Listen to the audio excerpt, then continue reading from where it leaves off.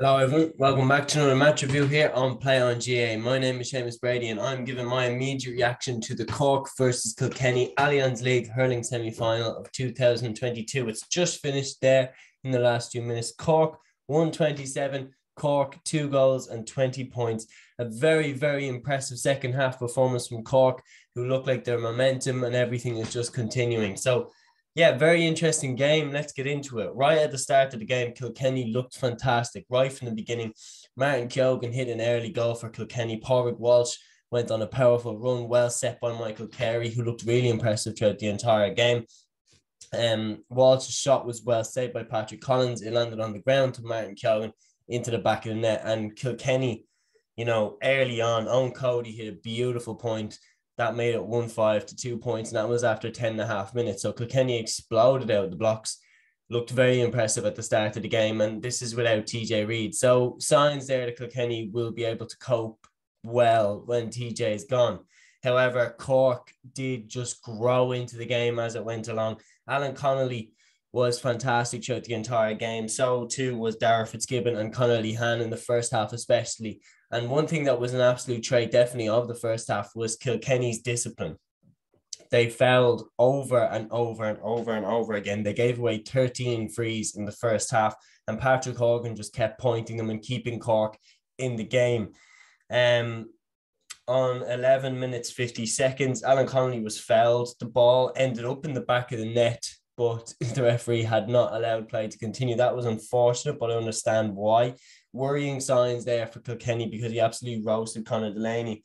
In the 15th minute, Cian Kenny had way too much time around the middle. He pointed that, made it 1-6 to 4 points. Then Patrick Horgan knocked over another free, 1-6 to 5. Then in the 17th minute, this could have been bit of a game changer because Walter Walsh had a definite goal chance. He was running down the wing, well kind of stood up by Kieran Joyce. Walter turns back onto his left, fires a shot which hits the post of Patrick Collins' goal and goes out to the side, and Cork get away with that one. And then straight down the other end into an Alan Connolly point, and then Kieran Joyce tagged over another boomer of a point from the wing back position to make it 1-6 to 7 points. So that went from being a Kilkenny goal to 2 points for Cork. That's a key turnaround. Kieran Joyce, as I mentioned there, he was fantastic throughout the entire game, and he's been one of the finds of the league. And yeah, he's just really maximising his potential by the looks of things. In the 20th minute, David Blanchfield was harshly done by Sean Stack. I thought Sean Stack didn't have the greatest of games as the referee, but Patrick Horgan converted that free, and that was Cork's fourth point in a row. And now it was 1-6 to 8 points. Kilkenny a bit rattled. They'd only got 1 point since Cian Kenny's point in the 15th minute. Then in the 24th minute, there was a goal chance for Cork. It was a great move. A lot of Cork lads involved, and worked its way out to Conor Lehane on the left. He took a shot low, well pushed away by Owen Murphy. Then Murphy brilliantly gets up, makes a double save because he gets up and stops Patrick Horgan's shot. Ball comes out to Conor Lehane. He chips it up and definitely was brought down by Hugh Lawler's foot. Referee didn't give the penalty. Kilkenny get away with that one that time. Then in the 27th minute, Billy Ryan hit a lovely point to make it 1-9 to 10 points. Then Fitzgibbon hit a lovely score in the 28th minute. So it was point for point up until the half-hour mark where Martin Keoghan hit his second goal of the game. A beautiful pass by Michael Carey. Keoghan turned Darragh O'Leary and buried it low into the back of the net past Patrick Collins. The way he hit it as well, if you're looking at it on the replay, maybe you might think in the initial phase that, look, maybe you should have saved that. But the fact that it was right at him would have made it so awkward for Patrick Collins to get down to it, and it just goes into the back of the net. And just like that, 2-9 to 11 points. But once again, Kilkenny's Achilles heel in the first half, they're not cynical, but they're fouling, they're ill-disciplined, because immediately a foul on Horgan, he converts. Now it's 2-9 to 12 points. And then Padraig Walsh gets a lovely score from the left wing to make it 2-10 to 12 points. Then Shane Barrett responded for Cork. Billy Ryan got a point. And then Kilkenny conceded their 13th free, and Horgan converted that right before halftime to make it 2-11 to 14. So there was a lot happening at the end of the first half. It was a very entertaining first half. Kilkenny went in at halftime leading, though, however, 2-12 to 14 points. Both sides had similar amounts of scoring chances. Kilkenny had just hit the 2 goals. And to be honest, at this stage, I did think Kilkenny were going to win. I didn't see Cork coming back in the second half the way they did, but my God, they were fantastic. Tim O'Mahony came in for Darragh O'Leary at half time, and he had a brilliant impact in the second half. Alan Murphy pointed straight from the throw in for Kilkenny. That made it 2-13 to 14 points.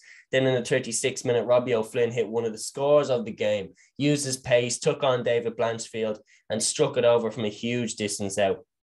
Then Conor Lehane hit over another puck out. After turning over a puck out, he tagged on another point for Cork. That made it 2-13 to 16 points. And then Buckley pointed for Kilkenny to respond. So a lively start to the second half as well. In the 39th minute, then Shane Kingston pointed for Cork. That made it a 3-point game.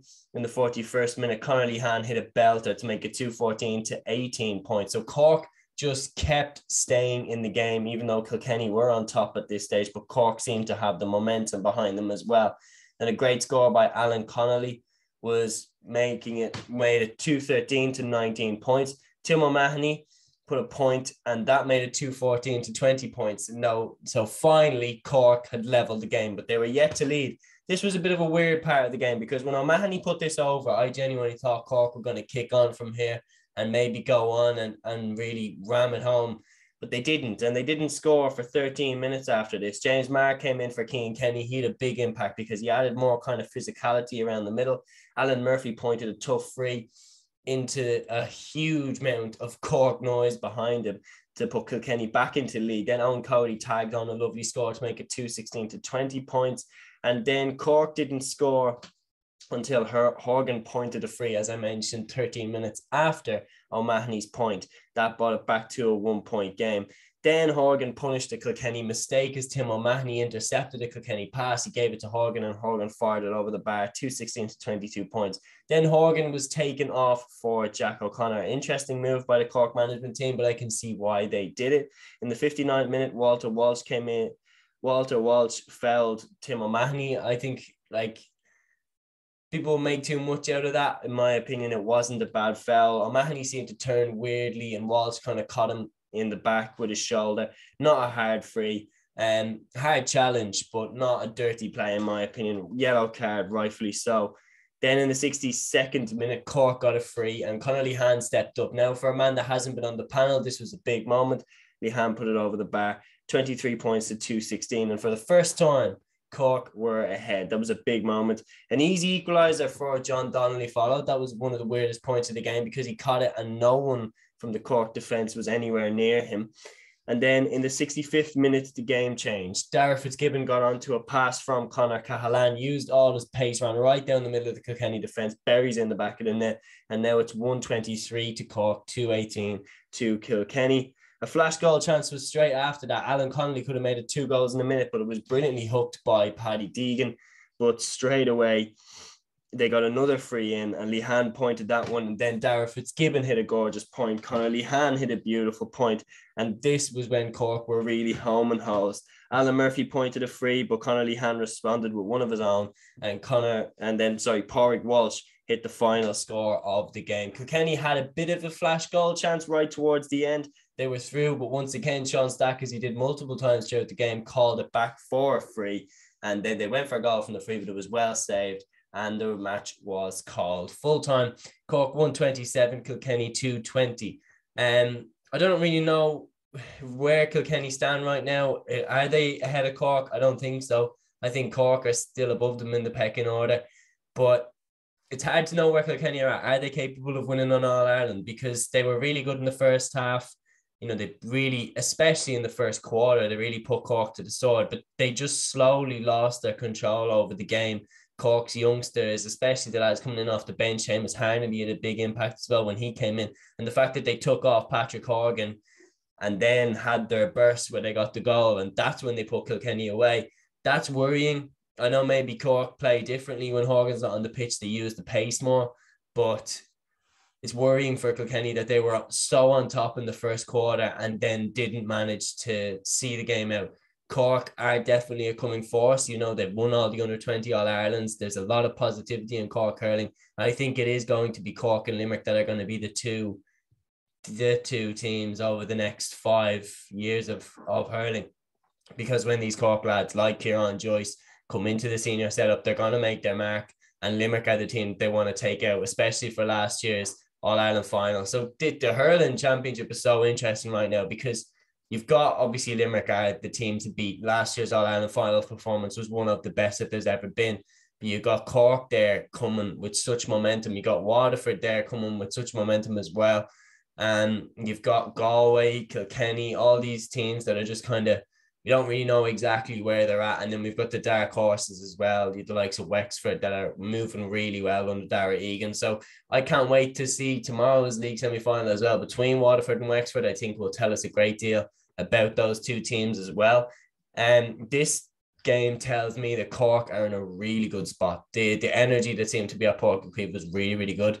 Kilkenny, I wouldn't get too worried about it, but at the same time, it is like a bit concerning that they were in the driving seat right at the start of that game and they didn't establish dominance over a Cork team that they would have fancied themselves against a few years ago.